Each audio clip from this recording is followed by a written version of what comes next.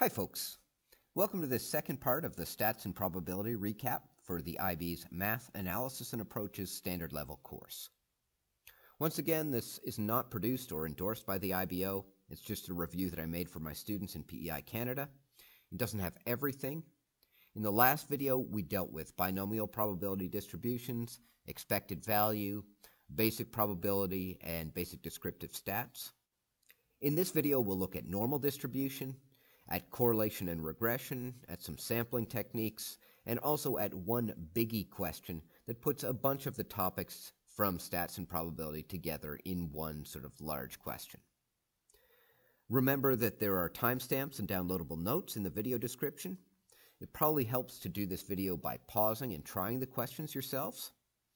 You can make use of YouTube's many accessibility options. And also, there are usually a lot of different ways to solve a problem, so don't feel like you need to do it my way.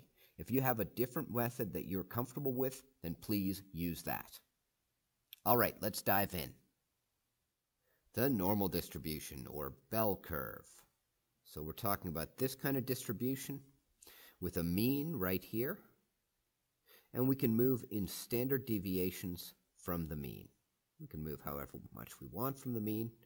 But typically we're thinking about how many standard deviations we are from the mean.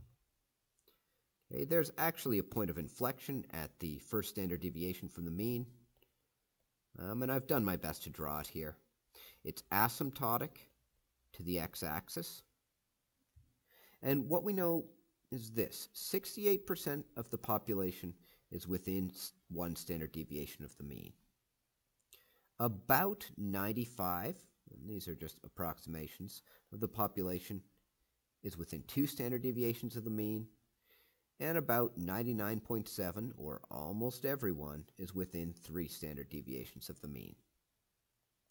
The curve is symmetrical, so half of the data is below the mean, half of it's above the mean.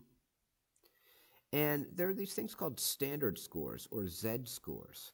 So what I've written here are x, or raw scores. Z-scores just count how many standard deviations we are away from the mean. So the mean itself would be a z-score of 0, and then we'd be at 1, 2, and 3. So a z-score of 3 is really, really high, and a z-score of -3 is really, really low. It's very far from the mean. We can convert from standard scores to z-scores. I don't know how well this is actually showing up, so this is saying z equals x minus mu over lowercase sigma, okay, where mu is mean and sigma is standard deviation. The most likely situation we'll need z-scores is when we need to find the mean or standard deviation. Your calculator has a couple of important functions. In a TI-84, it looks like norm CDF and inverse norm. So norm CDF finds a probability. Inverse norm finds a score. You can also use shade norm, but I don't really like to mess around with the window settings, so I just use norm CDF instead. So let's just make sure that in our calculator we can find some probabilities or areas. First thing I'm going to notice in this question is it's dealing with a z-score. So that means that the mean is 0 and the standard deviation is 1, anytime we're talking about z-scores. And I'm going to make a little drawing here. This is saying the probability that z is less than 1.83, so here's 1.83. And here's the area we're talking about. In my calculator, I'm going to turn it on, I'll clear everything out. I'm going to press second vars to get to the distribution. And I'm looking for a probability or an area. So I go normal CDF, and it will ask me a question. What's the lower boundary? Well, this goes to -infinity, so there's no real lower boundary. In my calculator, it's saying -1 to the 99. That's -1 times 10 to the 99. If you don't feel comfortable with that, just put in -1 and a bunch of zeros. That's really far down. The upper boundary is 1.83. And here I have mean of 0 and standard deviation of 1 because it's a z-score. Work it out, tells me the area is 0.966, which seems reasonable. It seems like it should be bigger than 50% anyways. Similarly for the next one, I could draw it here is 0.31, and it's saying probability greater than or equal to 0.31. Now, for normal distribution stuff, don't worry too much whether the inequality has an equals with it as well, so whether it's greater than 0.31 or greater than or equal to. Since it's continuous data, doesn't really make much of a difference. We'll go second, vars, normal CDF again. In this case, the lower boundary is 0.31, and the upper boundary is a bajillion. So I'm just going to put in 1 with a bunch of zeros. Mean is 0, standard deviation is 1 because it's z-scores, and I get 0.378. Lastly, I always make a picture for these. Negative 0.54. I think there might be method marks in there, possibly, and also, more importantly, I'm less likely to botch it if I draw it. So I go second vars, normal CDF, and I put in the lower boundary is negative 0.54, and the upper boundary here is 1.45, and I'm just going to hit paste and enter. It gives me 0.632.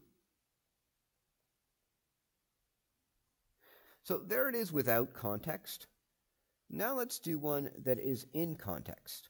We've got the heights of high school basketball players that they're normally distributed with a mean of 177 and a standard deviation of 4 centimeters. What's the probability that a randomly selected high school basketball player is taller than 182 centimeters? Let's draw this. 177 is the mean. Here's 182 over here. I'm wondering about taller than 182. Now I can head to my calculator and go second vars, normal CDF. The lower boundary here is 1.82. The upper boundary, I'm going to put in a bajillion. Yes, I understand that nobody is that tall, but I just want to show that it has no upper bound. So we could have put in more zeros if you like, but here we're not dealing with z-scores. We actually know the mean is 177. We know the standard deviation is 4. And we can paste, and we'd end up with 0.106 to 3 sig figs. What's the probability that they're between 169 and 185? So here's 169 and 185. We can just do the same thing. And we can go second vars, normal CDF. We're never using normal PDF. Lower is 169, upper is 185. Mean and standard deviation are 177 and 4 respectively. And I get 0.9544, which makes sense because these were actually 2 standard deviations from the mean, and we said it was about 95%. In a group of 250 high school basketball players, how many do you expect to be 182 centimeters or shorter? So that's going to be 250 times the probability that they're less than or equal to 182 centimeters. And again, whether you have the equals on there doesn't make much of a difference. So I'm going to figure out the probability that they're less than or equal to 182 centimeters. Normal CDF, maybe I'll draw this. Just a really rough sketch. Here's 182. And I'm talking about less than. This should be a probability that is bigger than 0.5. That's what I know from that drawing. The lower bound is negative a bajillion, okay? Though, of course, you can't have a height less than 0. And honestly, if you put a lower bound of 0 in there, I'm sure you'll get the same answer to 3 sig figs. And we can work this out. So we have 250 times 0.894. I can just do that all at once.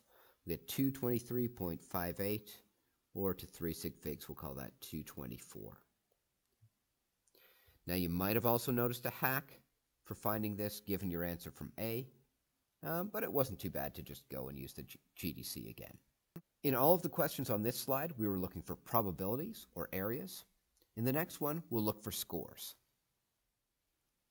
A test has a mean of 75 and a standard deviation of 13. Results on the test are roughly normally distributed, and 80% of test takers are expected to pass. Find the passing mark. And here comes the nature of standardized testing. So we've got a mean of 75, and we know that 80% of test takers are expected to pass. So they're people with, comparatively good marks. The ones that fail have the lowest marks. And this is going to be the job of the superhero inverse norm. Inverse norm finds a score. Okay. So I'm going to go second vars, choose inverse norm, and it asks me about area. And here's the snag. The area that I give it has to be area to the left of the score that I'm talking about. The score that I'm looking for, let's call it P for the passing mark.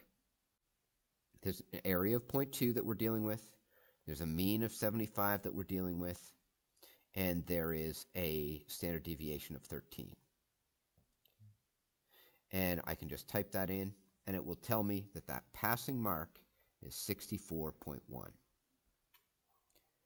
We might as well mention at this point, too, that the standard way to show a normal distribution is x tilde, and then we'd say mean and variance. So in this particular case, we'd say it's 75 and 13 squared. It would be kind of mean to write that as 169. Sometimes you'll see it that way, but typically it'll show standard deviation squared. So you may have to decode that as well at some point. All right, here comes one that has a little more to it. The scores on an aptitude test are normally distributed with a mean of 80. Let's draw that. Mean of 80 right here. 90% of test takers score below 96. So here's 90% of them. Find the standard deviation. Ooh, this is a case where we can't just get the calculator to do it directly. When we don't know mean and standard deviation, this tends to be a job for z-scores. So the raw score that we're talking about here is 96. What's its corresponding z-score? In other words, how far away in terms of standard deviations is it from the mean? So I'll go second vars. I'm still looking for a score here. I'll go inverse norm. And they've been nice enough to give us area to the left, so that's good. But since I'm looking for a z-score, I'm going to put in mean of 0 and standard deviation of 1. And I'll get 1.28155. I'm going to keep a bunch of sig figs for now because it's not the end of the question. And what I'm able to do then is use this handy little formula that tells us how to compute z-scores from x and mean and sigma. So when we've got a z-score of 1.28155, we're talking about a raw score, or x, of 96. We're talking about a mean of 80 and a standard deviation of sigma. So what's going to happen here? I'll have 96 minus 80, that's 16. In the end, I'll have to divide it by 1.2855. Why don't I just use the numbers that are right up here? And you can do this with more steps if you want, but just for the sake of expedience here, I'll just write the answer. You can pause and try it with more steps if you want to solve that equation analytically. Our next topic in stats and probability is correlation and regression. So correlation, or Pearson's correlation coefficient, is the statistic that tells us about the strength of the linear relationship between two variables. Correlation values lie from -1 to 1, inclusive. So a correlation of 1 means a positive perfect correlation. As one variable increases, so does the other, and they do so perfectly linearly. A correlation of -1 means a perfect negative correlation. That means as one variable increases, the other decreases. Now, you're not likely to see a lot of perfect correlations, but we may see a lot of very strong correlations. So a strong positive correlation would look pretty linear, and it would be increasing.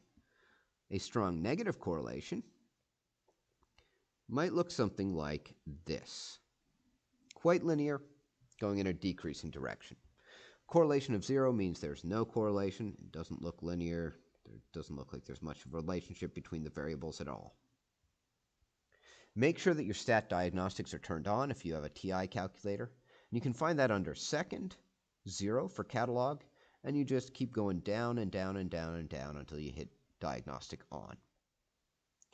There it is. I hit enter twice, and it's for sure on.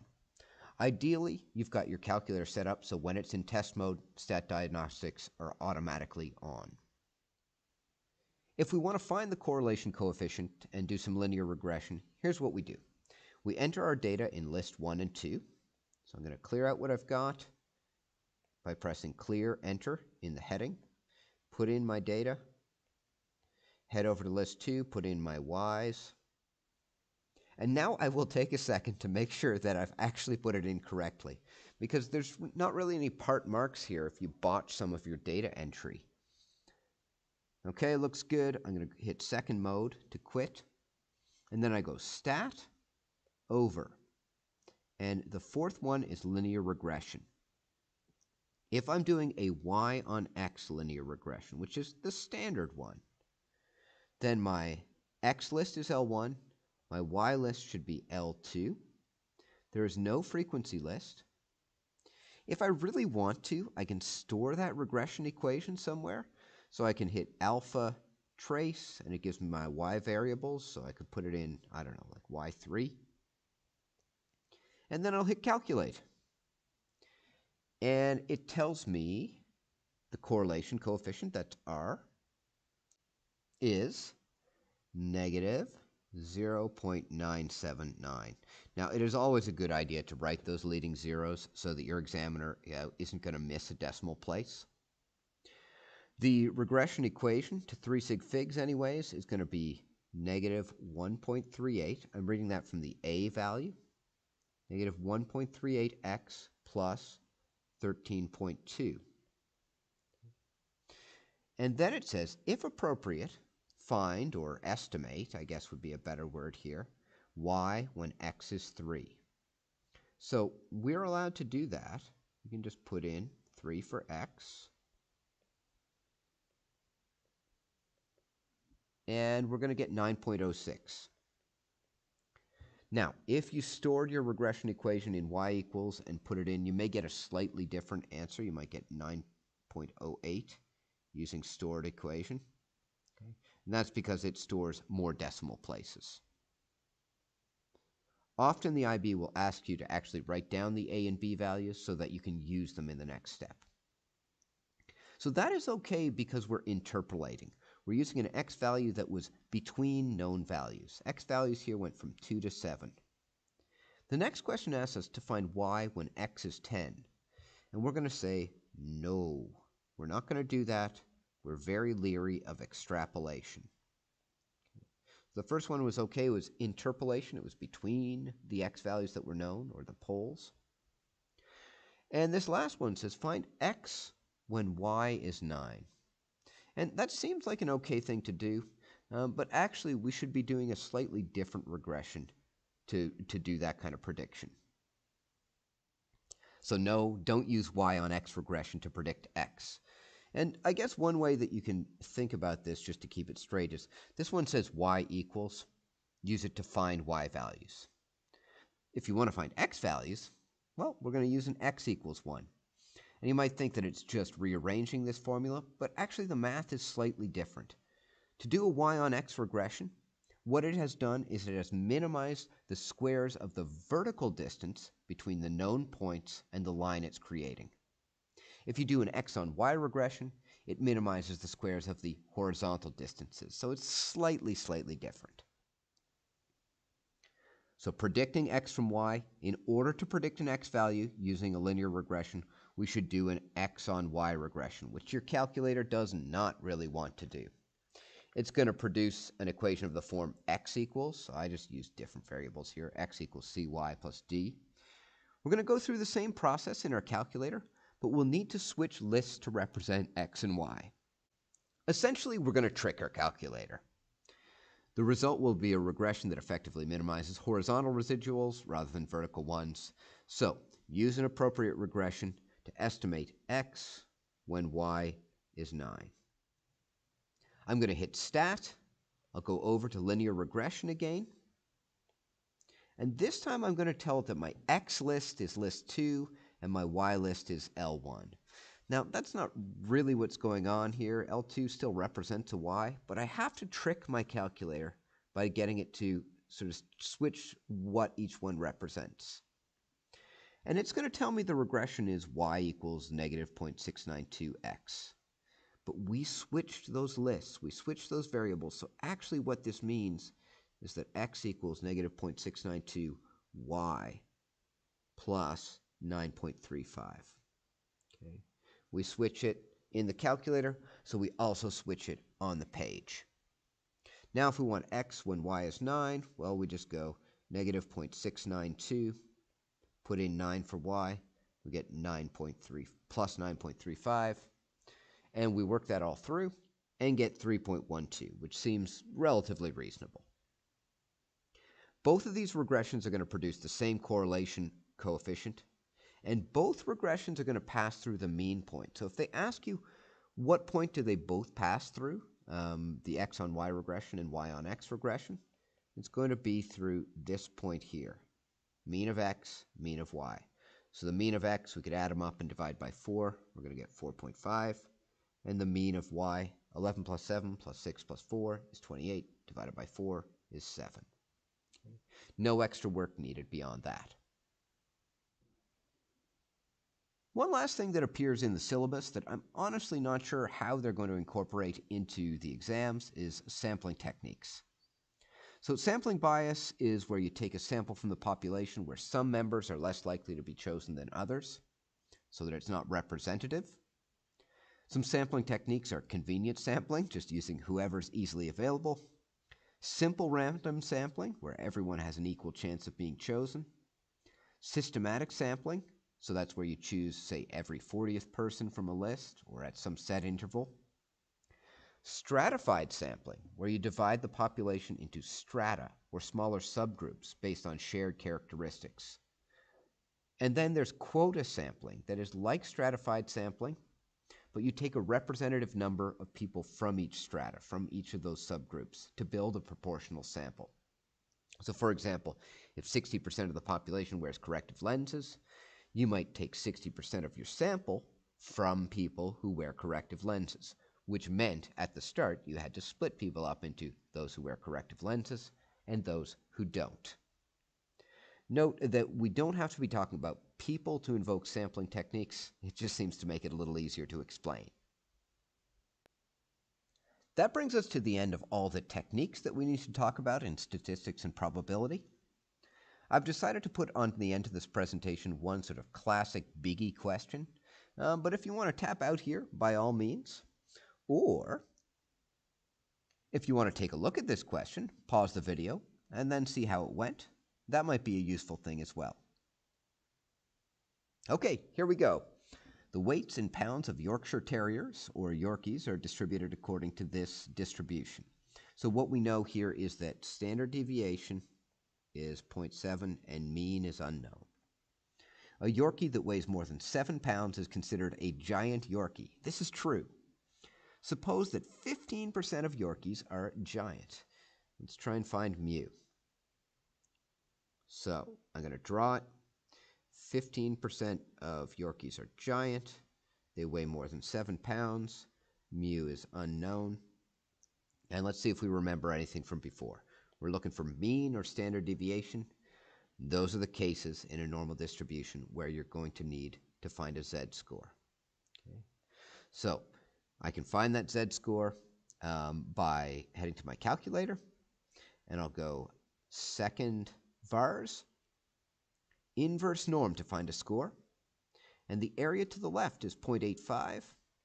The mean is 0. The standard deviation is 1 because we're looking for a z-score or standard score, and I'm going to get 1.0364. That in turn lets me use this handy little formula. So the z-score is 1.0364. This is a little different from the example we did before, because in this case, mean is unknown. So we'll go 7 minus mean, which is unknown, all over the standard deviation, which is known. And I can times my z-score by 0.7. Okay, I get 0.7255 is 7 minus mu. And if I just rearrange that and write it to 3 sig figs, it's going to work out to be 6.27. Now it asks us, what's the probability that a randomly selected Yorkie weighs less than 8 pounds? Well, let's see. I'm going to draw the distribution. 8 pounds is pretty hefty for a Yorkie. And I want to find this probability or area. So that's a job for normal CDF, okay, because I want a probability. So really this is the probability that x is less than 8. And the lower bound, I could make it 0, but I'm going to make it negative a bajillion. The upper bound is 8. The mean we just found is 6.27. And the standard deviation is 0.7. So now we're talking about actual real scores, not z-scores or raw scores. That's why I put in my mean and standard deviation. I hit enter, I get 0.994, okay? Or sorry, 0.993 to 3 sig figs. And here comes the classic IB move on these questions. It starts off as a normal distribution question, and then it sort of morphs into something else. Suppose 60 Yorkies have a party. It would be a great party. Find the expected number of giant Yorkies at the party. Yeah, so the expected number of giant Yorkies is just going to be 60 times the probability that a Yorkie is giant. Or we get 60 times 0.15, that's 9 Yorkies. This is really turning into a binomial distribution at this point. Okay? And E of x, the expected number, or the mean, is just NP. Now, out of those 60 Yorkies, find the probability that there are exactly 10 giant Yorkies.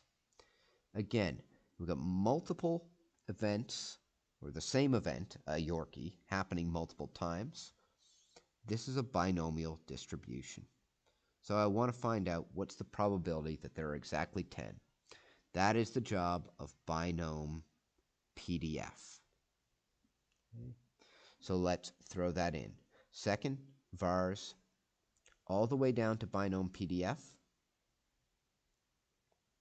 And we're talking about an event that has 60 trials, that the probability of success, i.e. being giant, is 0.15. And we're looking at an x value of 10. Paste, we get 0.129. And E is a little trickier. Find the probability that there are more than 10 giant Yorkies at the party. So let's think about that. You could go probability of 11 plus probability of 12 plus probability of 13. I mean, I guess you could make some sort of sigma statement, but it's going to be very, very painful. The slickest way for us to do this is the probability that there are more than 10. That means the probability that there are 11 or more.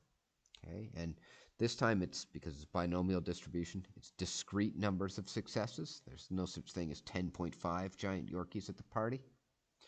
Probability of 11 or more is the complement of 10 or fewer. So I can figure out the probability of 10 or fewer with binom CDF. So I choose second vars again. I go all the way down to binom CDF. And there are still 60 trials. It's still a 15% chance of being a giant Yorkie. And we got an x value of 10. This is the probability of having up to 10 giant Yorkies, which is going to be 0.71628. Okay.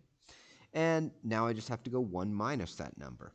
So 1 minus the answer that I just found gives us 0.284. There's the answer for part E. Given that the chosen Yorkie is giant, find the probability that it weighs less than 8 pounds. Yeesh, we're going to need some space. So we're looking at the probability that it weighs less than 8 pounds given that it is giant. And being giant has an operational definition. It means greater than 7 pounds. So after all this stuff, it started as a normal distribution question. It went into binomial land, and here we end up in conditional land. Classic IB stuff. X is less than 8 and X is greater than 7. All over probability that X is greater than 7. Now let's interpret that. If something is less than 8 and greater than 7, that means it's between 7 and 8. So now we just have to find these probabilities. This is still a normal question, normal CDF. We're never using normal PDF, so this would be a distribution with a lower bound of 7 and an upper bound of 8 and a mean of 6.27, we already found that, and a standard deviation of 0.7, and that gives us 0.141778 or 14178 all over. The probability that it's greater than 7 is the probability that it's giant, which is 0.15, and we can just divide those two things out. Okay, we should not leave an answer as a ratio of decimals. Answer should either be a fraction with whole numbers or integers, or it should be a decimal. If you've stuck around to the very end, award yourself one pat on the back. I hope this has been helpful. Good luck with the material, and take care, folks.